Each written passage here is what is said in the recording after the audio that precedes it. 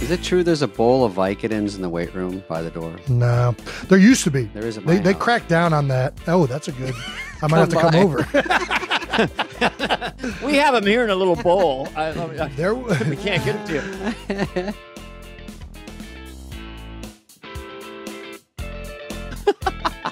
Okay, guys, we're already laughing. It's Spade and Carvey, and we're starting Superfly. Yeah, we're always in a good mood on Superfly. Always chuckling away. Look at me. I got a green background. My hair is really like it's like a helmet. Well, it actually looks kind of movie star ready, I would say. Oh, you could play kind of a badass with that hair, like, with a gun and stuff. Like, actually, I'm working on a new impression. I'm going to do it for you at the end. Okay. So what? Now, usually we haven't seen each other in a few days. So what's been going on with you? Always my have weekend? Some weird thing happened. I'm still doing my tour. So I was in Spokane this weekend. Beautiful crowd. I stayed at the hotel right next to it, and so every single person in that hotel was at the show. I'm walking around. Oh my God, your show is unbelievable. Blah blah blah blah. Yeah. Genius, blah blah. Best show in my life. Better than anyone else. Blah blah. Whatever. Bill Burr, no, you're the best. Blah blah. Everyone else is horrible. Blah blah. So whatever. I don't even remember. But I remember that part. Yeah. So anyway, someone goes, "You know, from Spokane, big star Sydney Sweeney." I go, "Oh yeah, she is a big star. Oh, she's from here. She isn't really shocking. Everyone's from somewhere, and you know that girl. She's on Euphoria. Okay, she's a big deal. She's in in 2 movies out right now." So I said, "Oh, great." Yeah. And then Bobby's downstairs with some guys, and they're like, "Your opener?" My opener, Bobby Mimota, and they said, "Oh, we love soccer. You talk about it in your act. By the way, his sister's a big star here." And he goes, "Oh," and then he kept saying it, so he finally goes, "Who? Sydney Sweeney. How do you like them apples?" And he's like, "She is a big star." So I go to the airport and I go to the driver. He literally said, "How do you like them apples?" Yeah. And that's a good way to, let him know like I wasn't bullshitting. Okay. And I say to the driver, I heard his bullshit about Sydney Sweeney. He goes, "Oh yeah, I did a play with her." And I'm like, by the way, I'm sure the play business is big up in, Spokane, Washington. Spokane outskirts. Yeah. So I said, "Oh, great." So I get on my flight and the lady from United, it's like, blah, blah. I heard the show is great, blah, blah, whatever.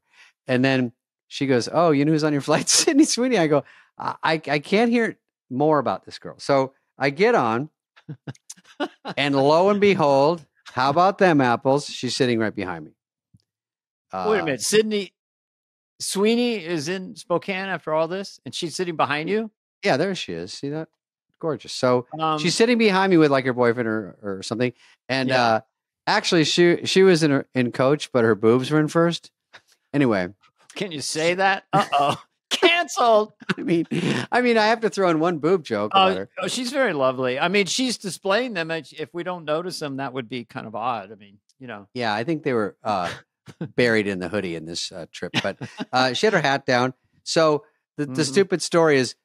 I don't say anything to her. I don't know what to say. What's there to say? Hey, are we both in showbiz? Fine. Big fan. I could have said that. Yeah.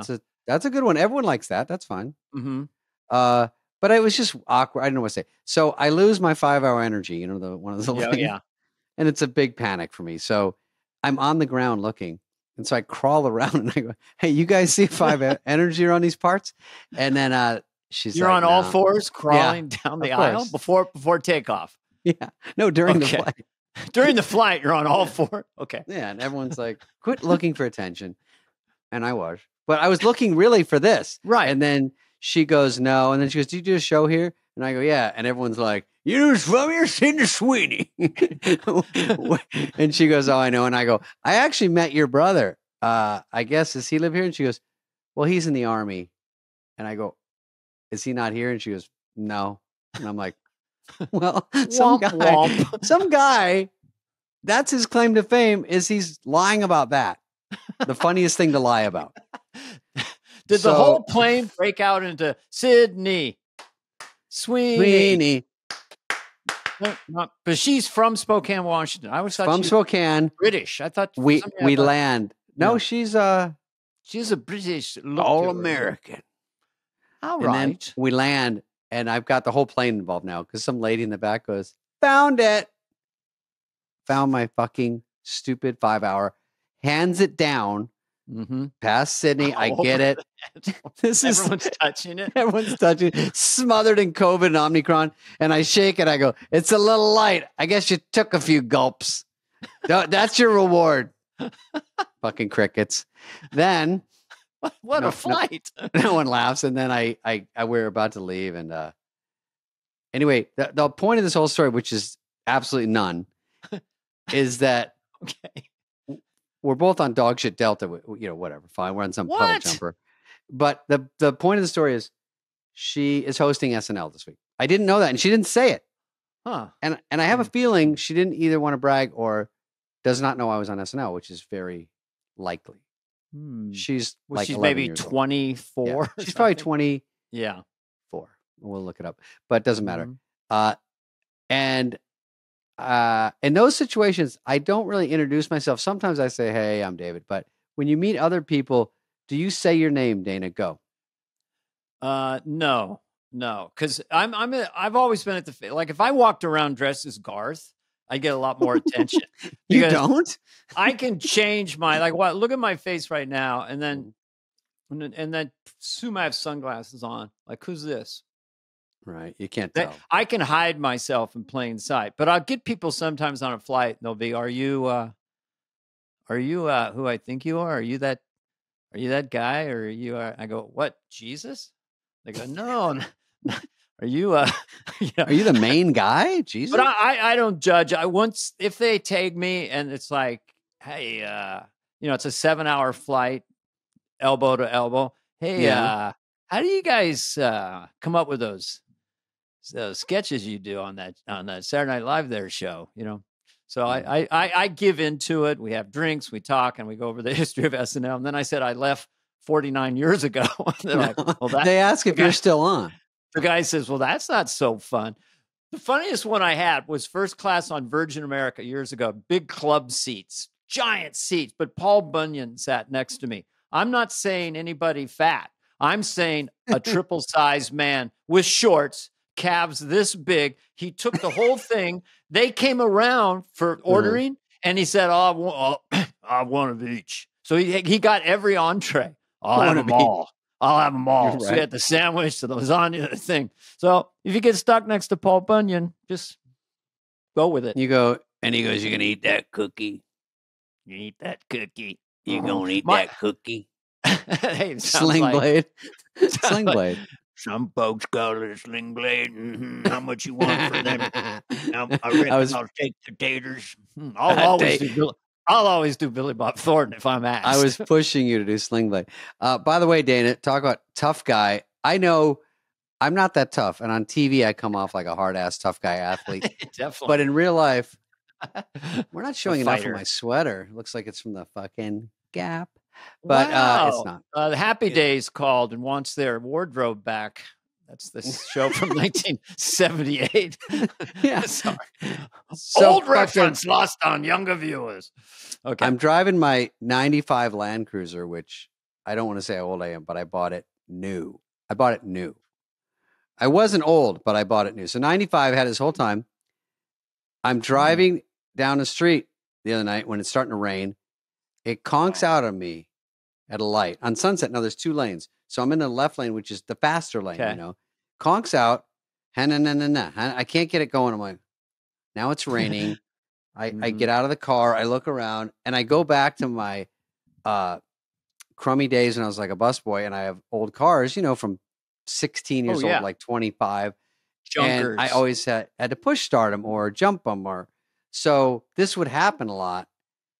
So I open the door and cars like skidding, and now it's raining and I don't want to get hit. I can't leave it with the hazards in the middle of the lane. So I start rocking it.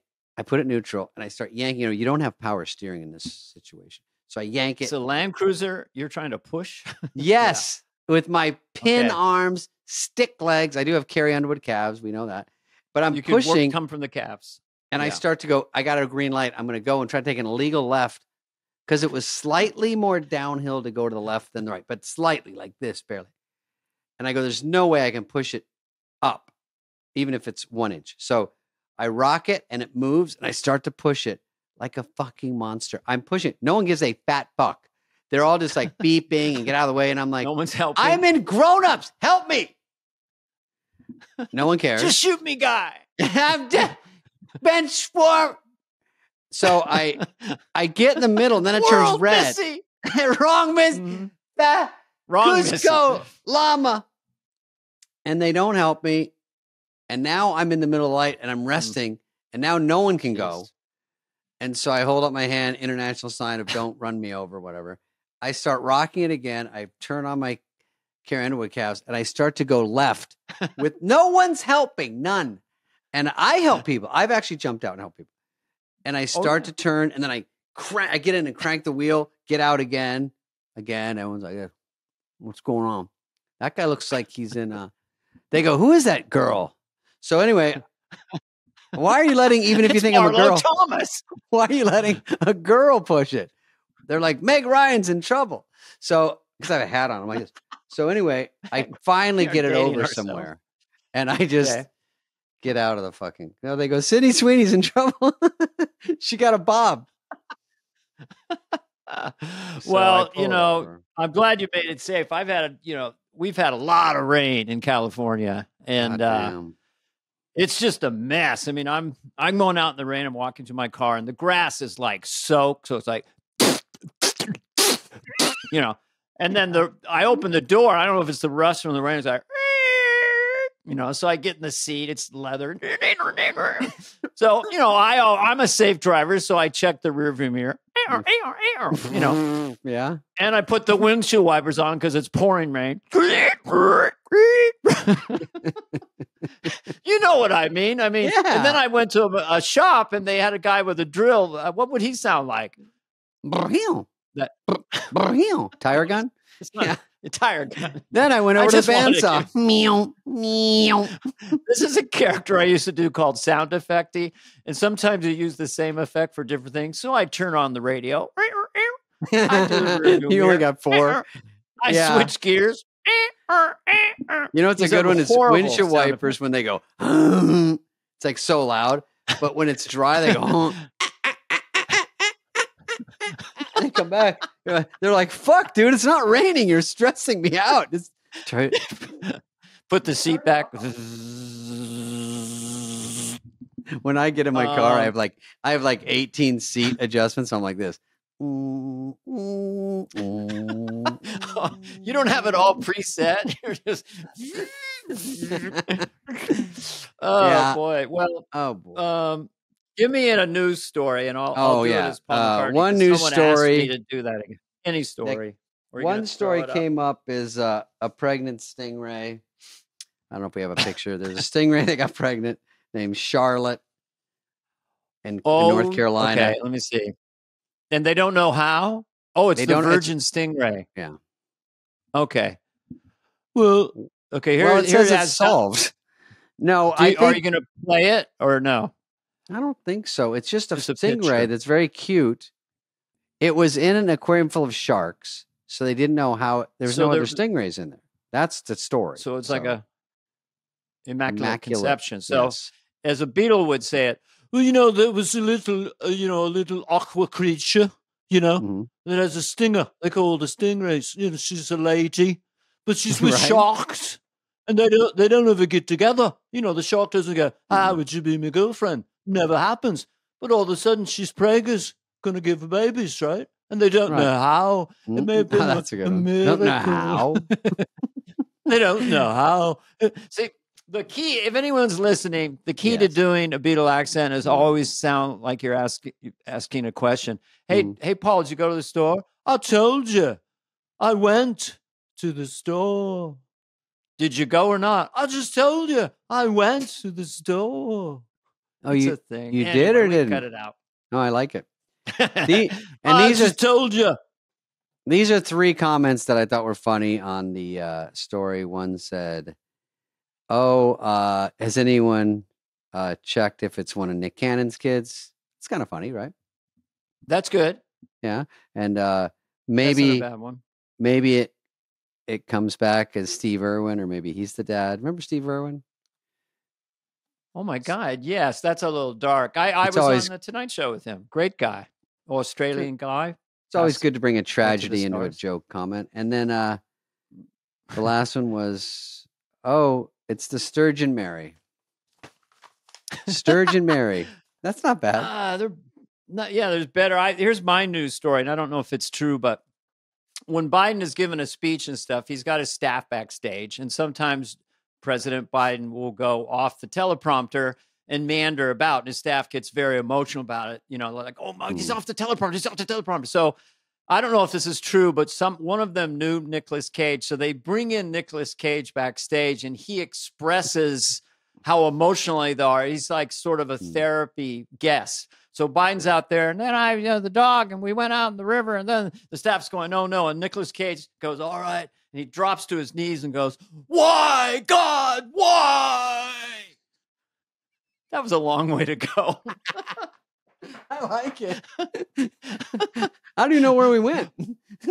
Well, we went I don't there. know. It's just something funny. If you're ever upset about anything, you get audited by the IRS. You just call Nicolas Cage, why in the mother of God? He probably says that in every movie. Let's look at this. J-Lo came But out with there's- something. This isn't even a big story. It just J-Lo came out with a J-Lo's something big. else. Yeah. God damn. This is Oh, me. It's an album and a movie, Yeah. right? Hybrid. Runs on electricity. It's a hybrid something, and it's a movie, doc, album, and she was in the donuts commercial. I think she's in so much, she just needs to take off. Like, just disappear for like a whole day. If I didn't see her for a whole day, I would be like, oh, okay. Now I miss her. But she is really But in your grill. Yeah, And she's good. She's good. she's very good. She's gorgeous. So somebody decided to use her husband's Dunkin' Donut commercial against her in a review. It's as watery Is that what they as- did? Yeah, that's, her album is as watery as the Dunkin' Donuts thing. Where Matt Damon, really funny, says, "How do you like them donuts?" Because he said, "I like them apples" in Goodwill Hunting. Oh, I which didn't even Louis get that. C.K. did a stand-up bit about it. Yeah. So, I like So Matt Damon. they're going out of their way to kick her in the balls about the donuts commercial. Oh Yeah. my God. It's a mashup. They take a dig at Ben and her, Oh, Jennifer, fuck, yeah. by mashing the Dunkin' Donuts versus the thing. I like, for people not in show business, it's really hard. I mean, Jennifer Lopez is just incredibly, to stay that fit, just that. And you got to be camera ready every time you leave your house. And then she does albums, she's jumping, singing, she does movies. Huh. What are you going to do? Her skin is like pretend. I don't know. There's no wrinkles. There's nothing. She's gorgeous. Yeah. All right. Right now, we have a surprise guest on Superfly, Ooh. Jason Kelce. Uh-huh. Oh. Yep. And then after that, after Jason, we're going to go look at some fan impressions and do a little critique and give some notes and things. Oh, great. Let's do That's it. our show.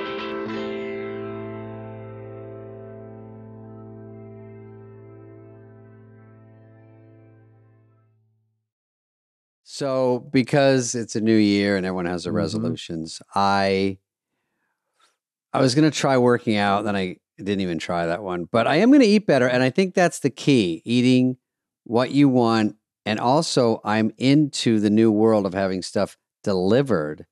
And if it's really Mhm. good, there's a place called Good Chop where they have really good meats. They also have seafood, Mhm. and it comes right to your door. And that's kind of what I'm looking for this Yeah. year.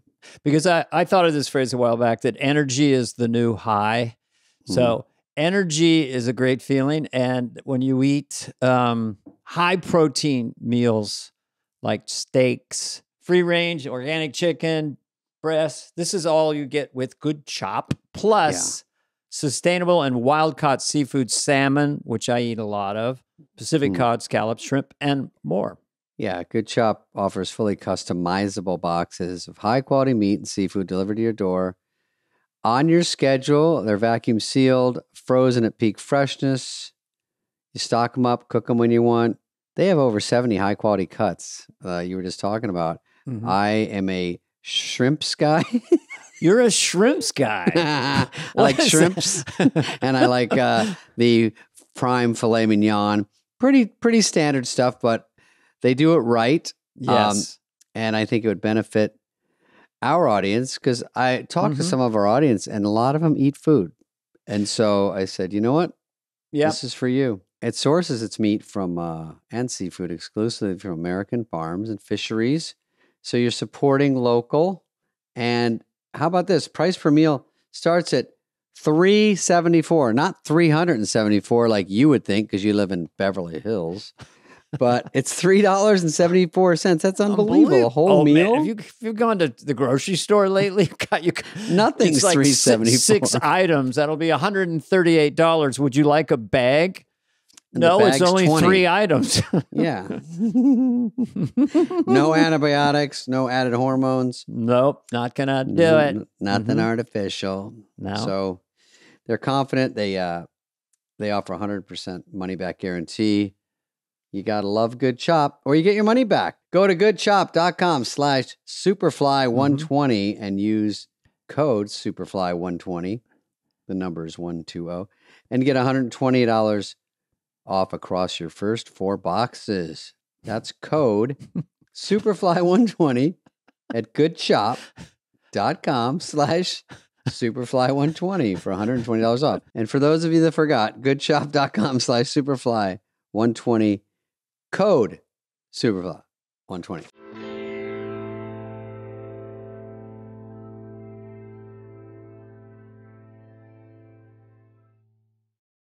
Ladies and gentlemen, our next guest is our first and only guest on Superfly, considered one of the National Football League's greatest centers of all time, 6-time first team All-Pro, 7-time Pro Bowl, Super Bowl champion, Mr. Jason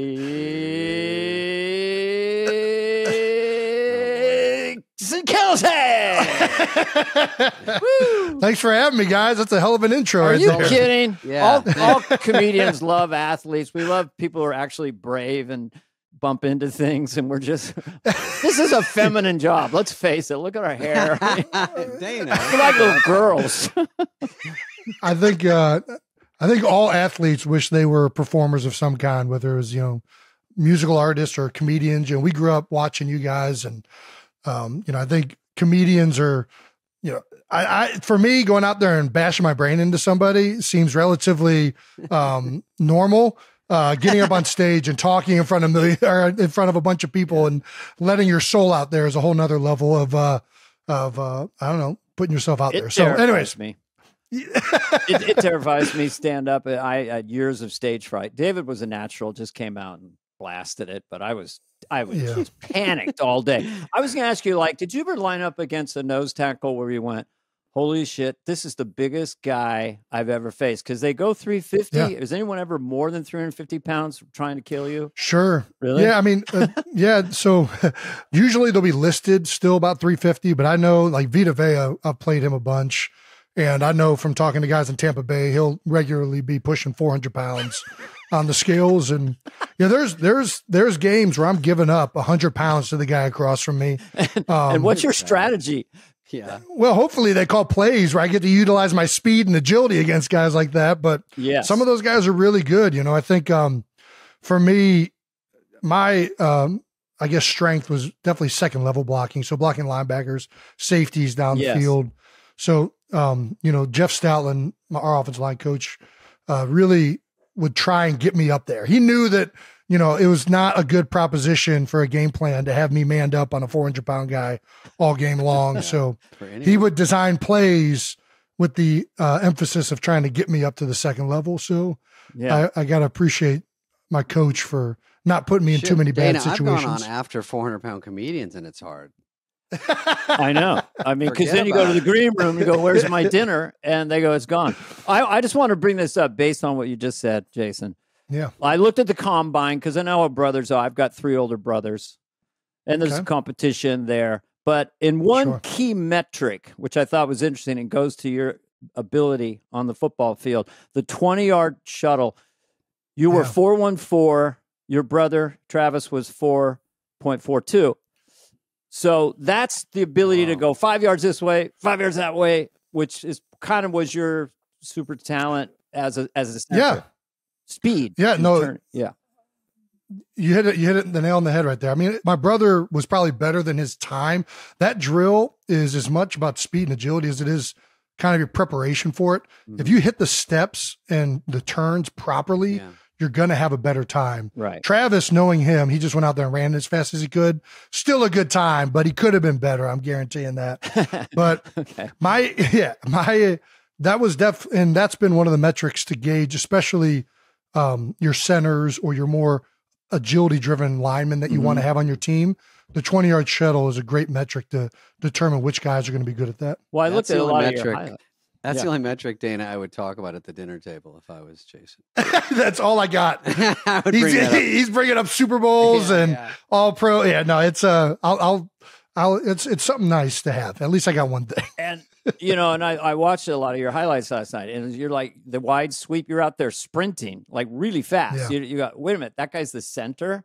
He's like 20 yards over that way. So it's very interesting for me to figure that out. But it always seemed like a tough position, especially the pressure of hiking the ball to the punter, or a field goal. I mean, and those are like 20 yards. How far? And you're So, I mean, you have to have nerves of steel, or how do you calm yourself down at that moment? Is it just reps?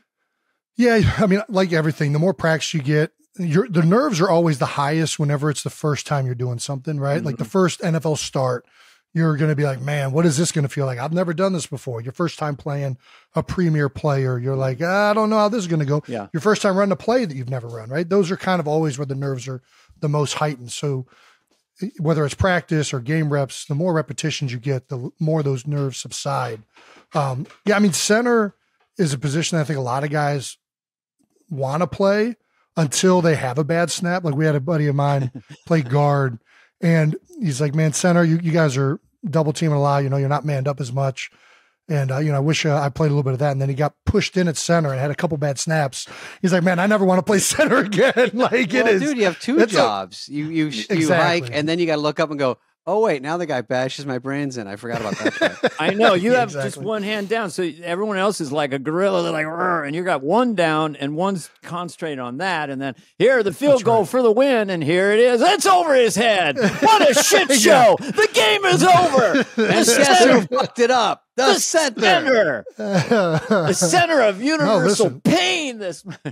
Yeah. And the snap is like a foregone conclusion. Everybody's expectation is that the snap is going to be perfect every time. And the reality is it's not. And the unfortunate thing is when it does happen in a crucial situation or a game on the line, I mean, there's no getting away from that one. Now you're also such a you're in the chain of command. Like nothing happens till you do that. And the quarterback is up there. A lot of times, all the teams in the NFL, it seems very sophisticated as a casual fan, and they're calling audibles. And I remember they're thinking, really? He's going to do that? Does he know what he's doing? Do you ever question in your head what the audible is? Or you just do you like, audible him and say, I'm calling an audible over your audible, and I'm not hiking it yet? Well, it has happened before. There's some audibles that are more geared for the back end of the defense for the quarterback, and there's some audibles that are more geared for the front, which is more what I'm seeing. So there have been times with every quarterback I've played where I've been like, no, this isn't the look that we want to kill this play to, or the look we want to run this run to. But in passing game, he's taken full control. And there's times where, the quarterback at all times has final say. You can't have two guys up there like, no, we should do this. No, we should do that. No, we should. So you give that to the quarterback. Everybody, if the quarterback wants to do something, that's what we're doing. And there's times where, especially in like a blitz pickup, where he'll send the protection in a specific direction, and you're like, I'm pretty positive it's coming from over here. And you might relay that. If he, at the end of the day, though, if he wants to go over here, the most important thing is that the quarterback knows where he's hot from, where he wants to deliver the ball to. So, yeah, that does happen from time to time. But would you okay, go ahead, David. I just want to know, we're just so excited, Jason. We're very excited. The huddles must be it's the same here. Because when I see a huddle, And I could imagine being in it's like 22 zipper drive, and then they just go. If I was the receiver, I'm like, wait, what happened? Am I the zipper in this? Because everyone just gets it right every single time, and I think how they don't. They do not. Unfortunately, that's what it seems like. Okay, Caterpillar won. Yeah, and you go, what's happening? They go, booty liquor on 5, and you go, is this a play or is he talking to me? So I don't know, because what do you listen for in the play? Do you have to get any instructions, or is it? Absolutely. Yeah. You get used to listening to the portion of the play that pertains to you. Yeah. And for the center, really the whole thing, other than the route concept, is important to you. Like, you need to know the formation. You need to know the snap count. You need to know what the play is that we're running, if it's a run play or a pass play, and the protection or run concept. Everybody gets in tune to listening to the things that are important for their job. Right. The quarterback, obviously, having the ultimate and tight ends to a certain extent, of needing to listen to everything. And that's why those guys tend to be the most knowledgeable throughout the entire offense. They jam their head in farther in that huddle. Some just kind of kick back on the side. Yeah. The tackles are like, just give me what the 62 got it. And, they don't care about half of the stuff. Has it gotten more sophisticated? Because I'm from the 60s, John Brody and the 49ers said, I swear they would go hut 1, hut 2. But nowadays, it seems like Brock Purdy says, what's up, what's up, what's up? But what is he saying? Was he saying what's up? Yeah. I don't know Brock Purdy's specific one. I know Dak Prescott does. Oh, my gosh. It's we were joking about this all season. Campbell soup. Yeah. I would say in some ways it's gotten less convoluted because to David, your point, the more words you have in the play call, the more chance somebody's going to miss something. So now there's kind of been a move back to, like, how can we simplify these things with code words or words that we use all the time so that players, the moment they hear that, they know, okay, got it. I know what this concept is. Right. And you can shrink it down into 1-2 word phrases. So at the line of scrimmage, though, the snap count, it's so specific to each team. Most of the time you want a lead in, right? So whatever it is, if it's like that, a hut hike, right? For us, it's color number. So it's white 80, said hut. The reason you don't just go up there and say said hut is because everybody be jumping off sides. You got that little lead in, like, hey, we're getting ready. Here it comes, bow, right? Is it always the same thing, or is every play he says what it's going on and then you don't want them to hear? Correct. Yeah. It's either in the huddle or at the line of scrimmage. There'll be code words to let you know. Like, if we're no huddle, he'll say, whatever the code word is. When I was with Howard Mudd, it was like pink and then a 2-digit number. And the first digit was always what it was on. So it was like, pink 15, it was on 1, pink 32, it was on 3. So you kind of would try and think at any time you could say, you didn't know hey, pink. And so, hey, 32, and then you knew it was on 3, right? So there's all sorts of codes and different ways to figure out at the line of scrimmage or in the huddle. There's just on 3. Hey, on 1, on 3. So that's generally that's why how it I goes. got out of the game. I played flag football and I loved it. We had plays, we had ready break. I'm in 5th, 6th grade. I was the halfback.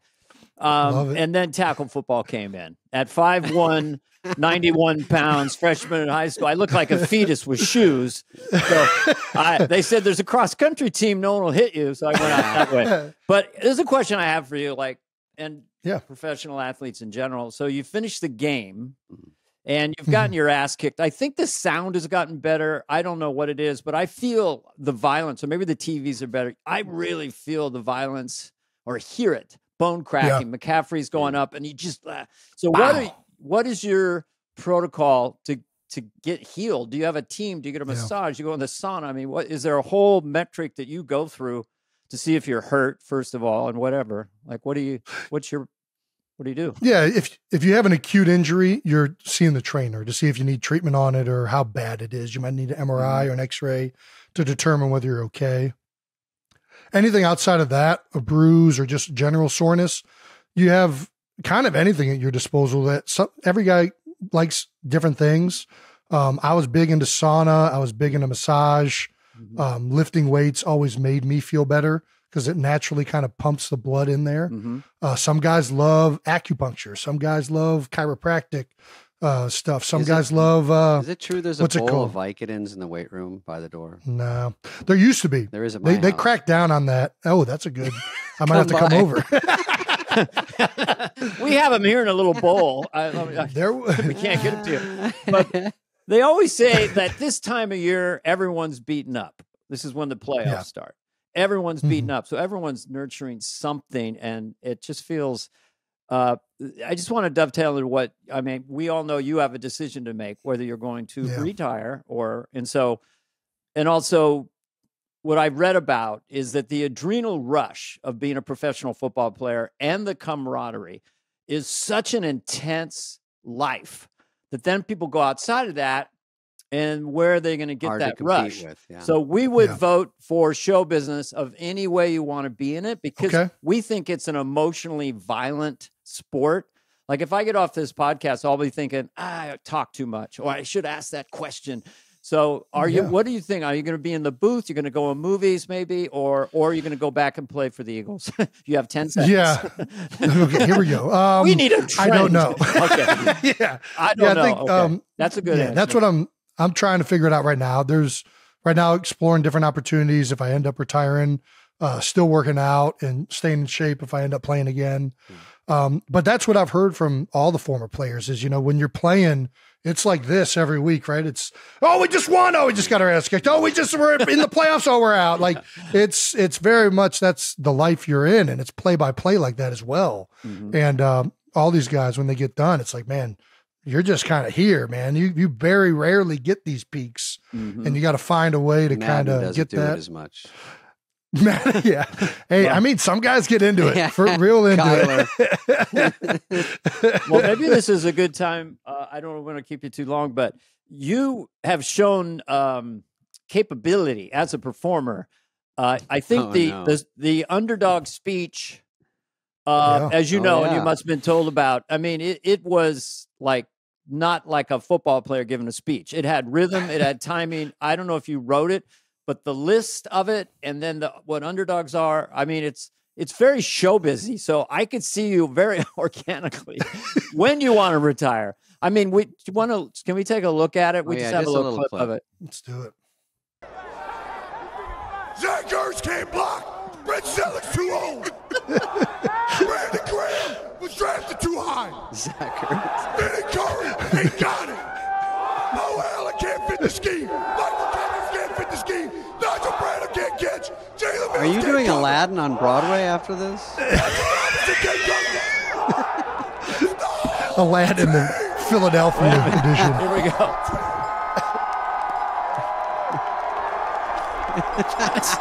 That's like, to me, Chris Farley, as close as I've seen to Chris Farley. And it's such a great rhythm. Well, I'm going to do one as a comedian. David Spade ain't funny. Adam Sandler couldn't be a movie star. Anyway, but how did you think of that? And also, what the hell are you wearing? Because it looks like a Wizard of Oz outfit or something. Yeah. Sure. I guess I'll start with what I'm wearing. That's in Philadelphia, there's a parade, Mummers Parade, and it's been done for a very long time. And everybody dresses up in these ornate, ridiculous costumes. And it's, I think it has roots all the way back to Europe at some point, but that's something that happens every New Year's Day in Philadelphia. And I figured if we're doing a Philadelphia parade, I'll do a Philadelphia style. And fortunately there was a just perfect green eagle colored version of that outfit available in my size. But, and then the speech, I couldn't, after you win a Super Bowl, it's such a high, right? It's the pinnacle of your career, and you start thinking about all the things you had to do to get there selfishly. And then you start thinking about everything your teammates had to do and your coaches and the city. So it all really just came together very organically. I remember I would be up till 2 or 3 in the morning after the game, and I didn't even know if I was going to get a chance to make a speech, to be honest with you. But I just can't, these narratives are floating around in my head. And I'm like waking my wife up and like, hey, what do you think about this? Like, what if I said something like that? And she's like, will you go to sleep? Like, why are you bothering me with this? And I think I probably, I didn't really have a full thing written down, but I remember I was keeping track of different things and different guys and what they had to do to overcome to get to that moment. That was the theme of the team. So there were just a lot of things that came together organically for that to happen. But yeah, it was something that flowed out. I mean, I somehow managed to still get it together after an entire, 40 blocks of drinking beers and celebrating with fans. And like, it wasn't like I just walked up there. There was like, I was like 3 hours in. Voice was a little thrash. Exactly. We had done enough spelling chants for the Eagles. I don't know. The Eagles chant is EAGLES, Eagles. I mean, you don't get much more like rudimentary than just spelling the word, but over and very over guttural. all day, over and Yes. over, everyone's spelling it. So I how got a many question. how I many got a beers? question for Dana. Sorry. I have a question for Dana. No. Okay. Before we get to how many beers you've had, which the over-under is 40. When you, this is a quick question about this year's Super Bowl. Would you have known what to do in that coin toss, or did you know something was up with that coin toss or not? You're talking about the overtime decision? Yeah. I mean, we as a team have always talked about for playoff overtime, meaning the second team or the other team is guaranteed a possession of kicking. You want to have knowledge of what you're trying to get that second possession. I had never even heard of it described until Kyle Shanahan went over it in his post-game press conference. At the time, I was like, what are they doing? Why would they, this doesn't make sense to receive. But I think after Kyle saying that, I mean, there's logic behind it, and nobody was getting in the end zone. If it goes field goal, you want to have the ball third. He's thinking one more than that. He's thinking one farther. Exactly. They have, but I think downs, the reality is, I think just personally, you would rather you want to be the first team with the ability to end the game first, because you're in the driver's seat as to be aggressive, passive. You have more, there's more just on the line with that second possession. I don't know that it would have taken a lot probably for Kansas City to kick a field goal. It would have had to have been like a 4th and like 5+, I bet, for them to relinquish the ball back to San Francisco after that, I would bet. But either way, I think, I don't know what the analytics say. I think that you can kind of get those numbers to say whatever you want. I feel like, if you want to, be the team with the ball third, you find a way to skew them to say that. If you want to be the team with the ball second, you can find a way to get them to say that. But I think that was the first time I'd really seen somebody with the mindset that they were going to receive first, with these new overtime rules being what they are. And also the Niners would have to do prevent defense in a sense. Don't give them a touchdown. And so then you give that opening to Patrick and your brother. And I was watching it just as a Niner fan, although I'm a huge Kansas City fan, and the Eagles as well. And Eagles. There we go. But I was like, oh no. And I told my wife, I go, it's over. Patrick and in that time frame, 4 downs, go. They were going so fast down the field too. You're like, God damn. And San Francisco is so slow, inching, and then they're just doing chunks, and you go, oh boy, this is it. The moment they kicked the field goal, I felt really confident that the Chiefs are going to go down and win it. Just Patrick is so good in those situations. He gets more, everybody's talked about it. He gets 4 downs instead of 3 to try and get a first down. Right. And huge difference.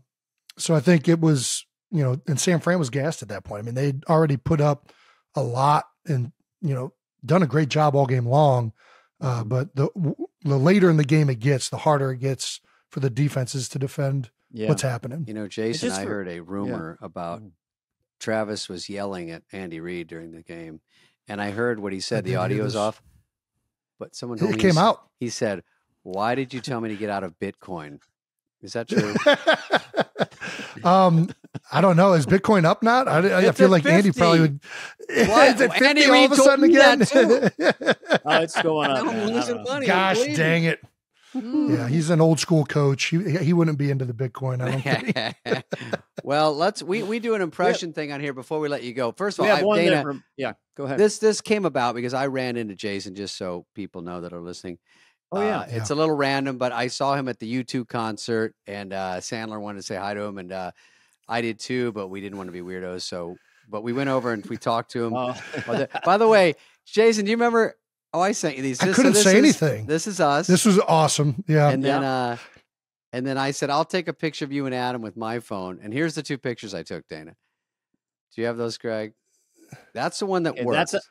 So that's the one that worked. We got another one. So we talked to him for a minute with Howie Long's in there with he's got the athletes. We have all the goofy comedians on our side.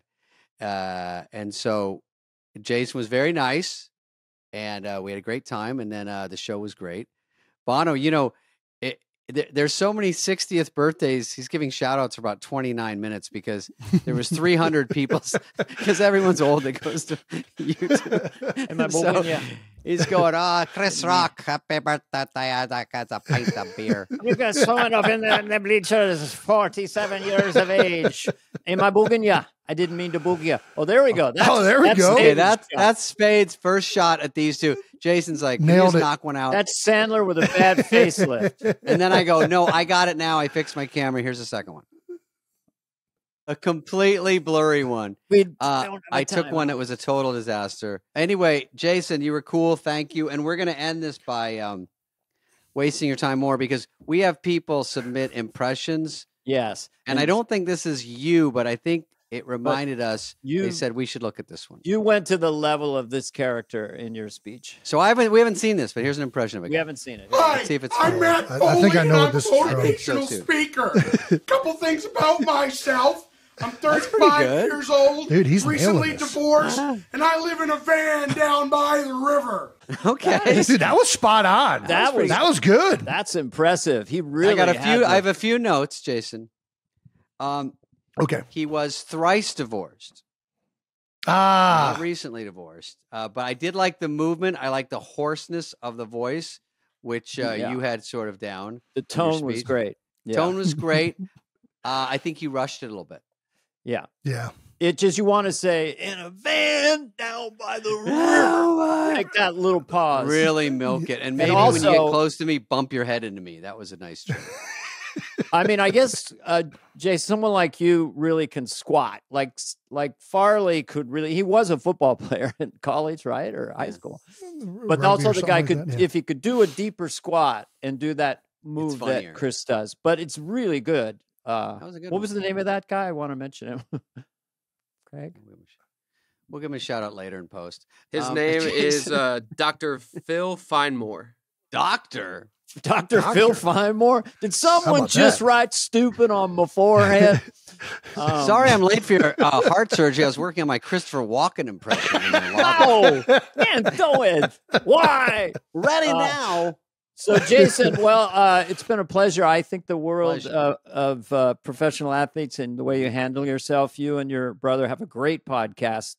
And I wish you all the best. I think you can, when you want to be either in the movies, television, or being in the booth, calling games or whatever you want to do, I think you'll do great. But I know what it's like. We could leave, like Daniel Day-Lewis could come back this year and make a movie and we go, oh, where was he? Right? 5 years. Once you're out, you can't go back in, basically. It's a little trickier. Exactly. Unless you're Tom Brady. He's still, there's a rumor. Yeah. He can go back. He will be welcome back at any time if he wants. So did we help you inform your decision at all? Or will you talk to your wife about Dana and David? I have not thought too much of show business. I've thought a little bit about the booth and football stuff, but I appreciate you guys having me on.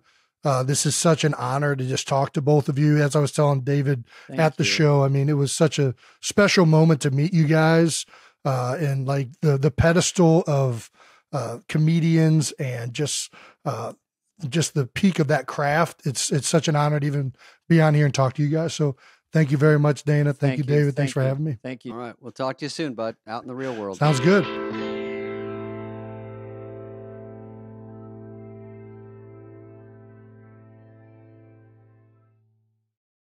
Well, that was fun, Dana. I love talking to him. Awesome. And he's very informative and he's a funny dude.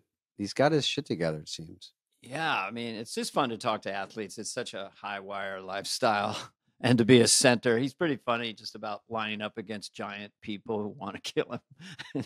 It's so violent. You know, I actually was watching the Puppy Bowl a little bit this year and I bet on one of them.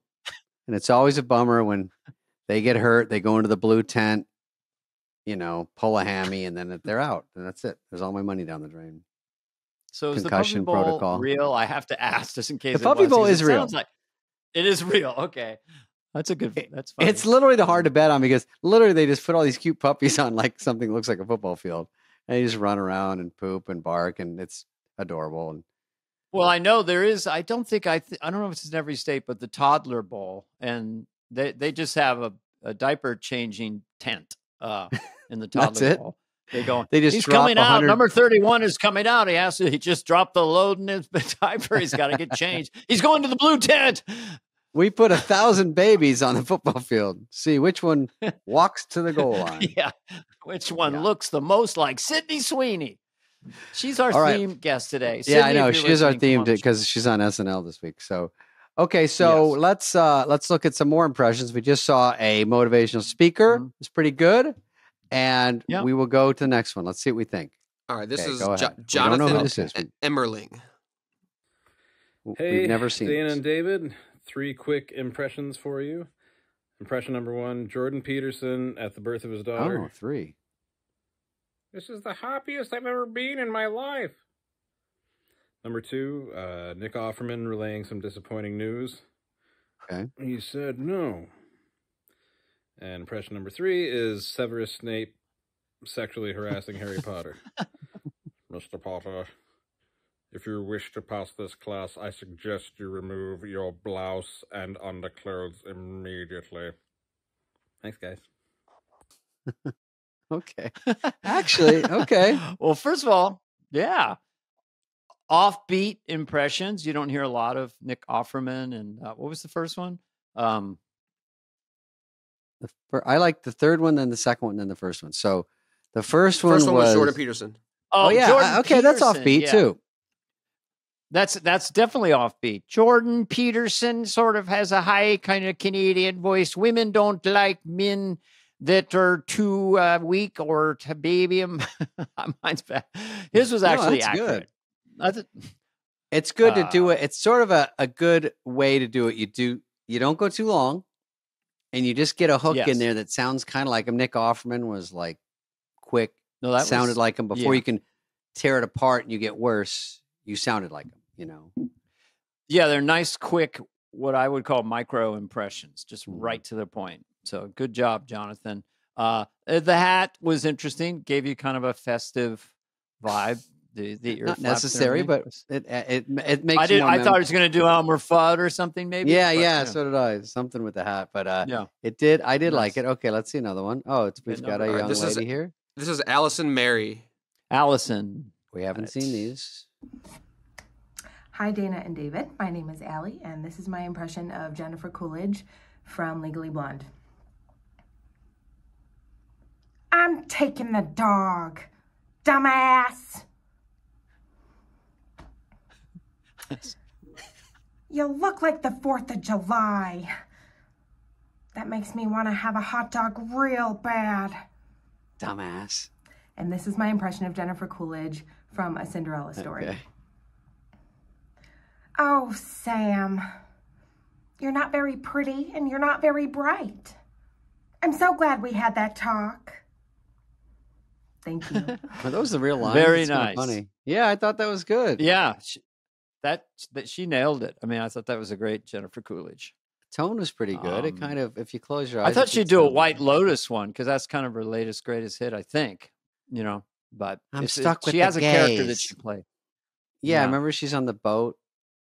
Yeah, no, she was incredible in that show. Yeah. White Lotus, Jennifer Coolidge. Yeah. I'd love to have her on the podcast, either our flagship or this one. Yeah, Jennifer. Mm-hmm. Jennifer, she's listening. Everyone's listening. But that was a very I had not heard a Jennifer Coolidge impression. So that was all right. Let's go to another one, and then I got one for Dana. Okay, let's go. This guy, we don't know who he is. Say his name. This is Dante Carter. What's up, guys? My name is Dante Carter. I'm a comedian from South Carolina. I'm going to pause here so David can make fun of me. Oh, David. Okay, typical. You're in your car. This is my impression of Barack Obama ordering Taco Bell. Can I get a chalupa with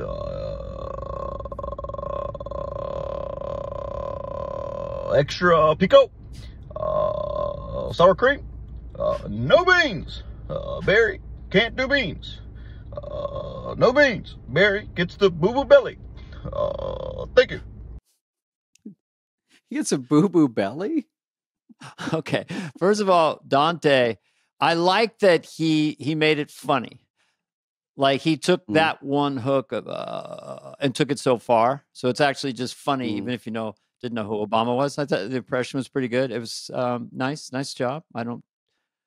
You can make a choice to go down to this more often. Just that type of thing.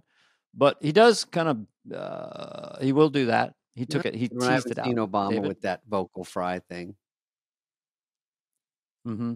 Yeah, that was that's what people do. That's what people do.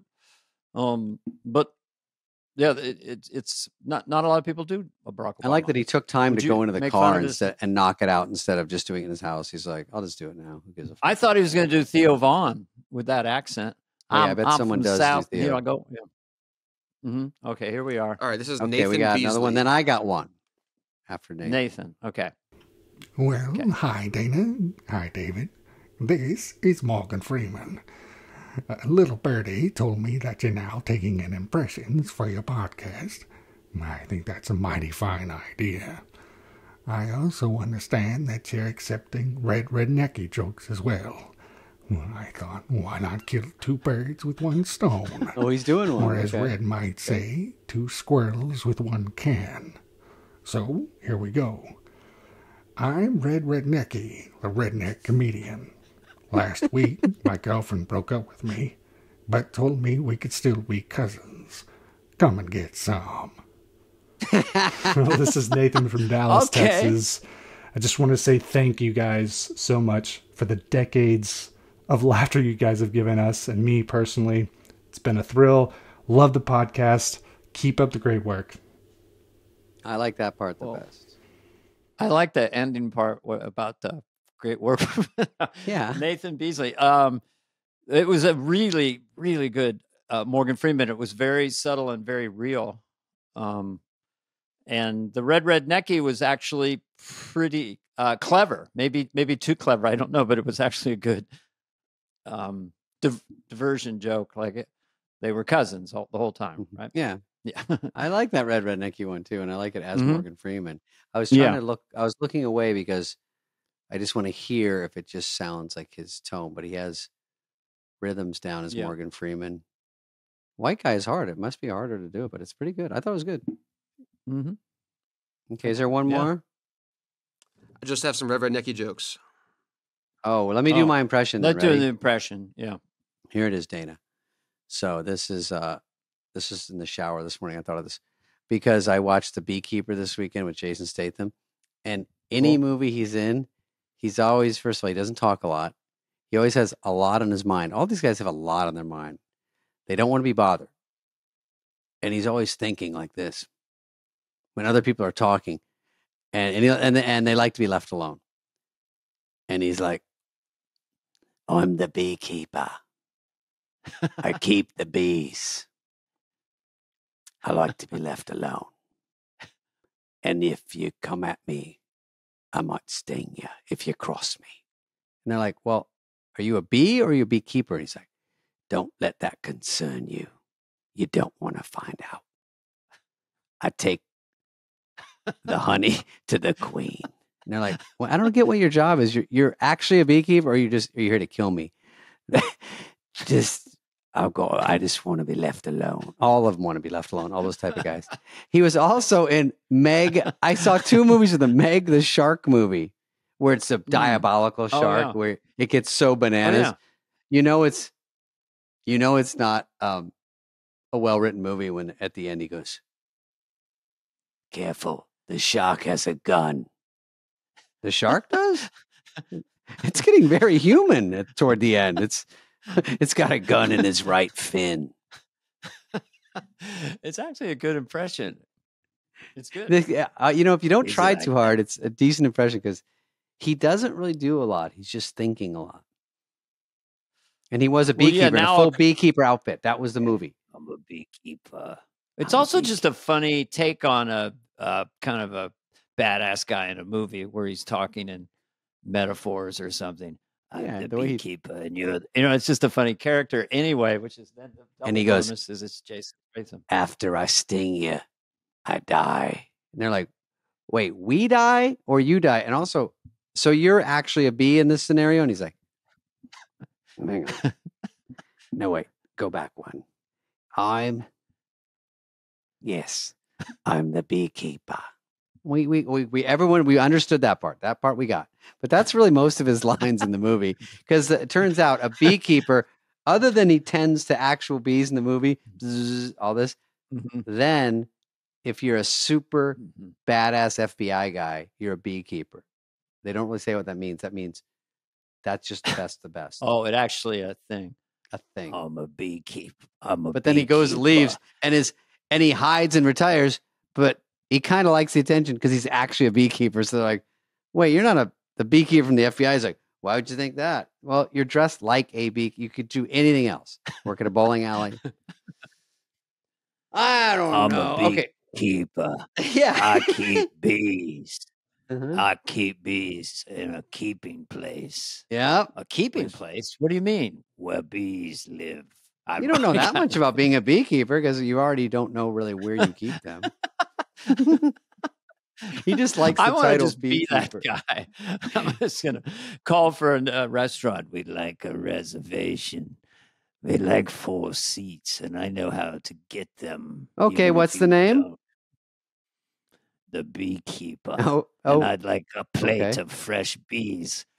Fried bees. I don't know where this is Tower Bar. We don't have okay, well, we can find something. We have honey packets. We'll find something for you. Yes, I like honey packets. Yeah, that'll be fun. Beekeeper. All right, our let's final get thing into today is Rednecky. Rednecky. We're gonna watch a few of these. Or I guess we'll read them. You're gonna read them, and if you can read those, Dana, I already see it's almost too long. But go ahead. I can read them. Yeah. Well, this is from Spence Camp. Thanks for submitting here. And I always start. I'm Rednecky, the redneck comedian. I'm reading this cold. Preacher told me folks is talking because I'm married to a minor. I said, hell, she come down with the black lung when she was 8. She ain't set foot in a mine in 3 years. Come on, gets home. Oh, a minor. That one you will want to trunk down a little bit, but I get the joke. I didn't even get it. I had to read it twice. Yeah. But it's okay. Here's Philip Hirsch. Let's see. Okay. I'm Rednecky, the redneck comedian. When I kissed Mama, she said I kissed like Papa. I told her that's what Sister said. Come and get some. Well, as an incestual thing, that's not bad. It's pretty tight. Sounds like a porn I just watched. Okay. Come and get some. Can go either way. J-Dubs is the name for our next submittal. I'm Rednecky, the redneck comedian. Last night there was a knock on my door. I said, who that? They said, yo, Mama. I said, which one? Come and get some. He's got 2 moms. Why was it which one? He has 2 mamas? I don't get it. Okay. Actually, they're funny. I like don't get it. Yeah, keep them coming. Here's 2 to show you how hard it is. Here's 2 quick ones that I wrote. Mom, this is Rednecky, the redneck comedian. My mama wrote a cookbook, how to eat like a swamp rat. Come and get some. How to eat like a swamp. So you eat like the swamp long rat. one. Well, I should have started this one that's too long. I'm Rednecky, the redneck comedian. I asked my mama what's for dinner. She said hot sizzling mud bugs topped with a dozen live crawdads and smothered in swamp sauce. Come and get some. You should say, what is it, my birthday? Come and get some. Well, the whole thing is come and get some, and you can elongate that. Okay. My dentist, I'm Rednecky, redneck comedian. My dentist told me my teeth were green and brown. I said, great, just like my daddy. Come and get some. They're hard. They're hard. Today, the submittals were better than the. They all get laughs because it just everything about it sounds funny. I know, but how do I top the language of this one? I met my sister only because Mama turned me down. Come on, get some. Yeah, that's quick. like dun dun dun dun dun dun dun. It's hard to do the short ones, Quick, but incest funny. You guys are getting close. We haven't crowned a rednecky champ yet, but Nope. you guys are getting close. And send some more impressions. And I guess we'll see you next week. Is that all we got or not? Here to sign us off today is Jason Stratham. You thought we were going, but I've always been here. I don't know if you read the papers, but I'm the beekeeper. Don't cross me. You get honey in your grill. I'll spray you with honey in your grill. That sounds sexual. No. I'll think of a new way. Anyway, bye for now. This has been a presentation of Odyssey. Superfly is executive produced by Dana Carvey and David Spade. Charlie Finan of Brillstein Entertainment, Jenna Weiss-Berman of Odyssey, Heather Santoro, and Greg Holtzman. Hope you liked it. Mm-hmm.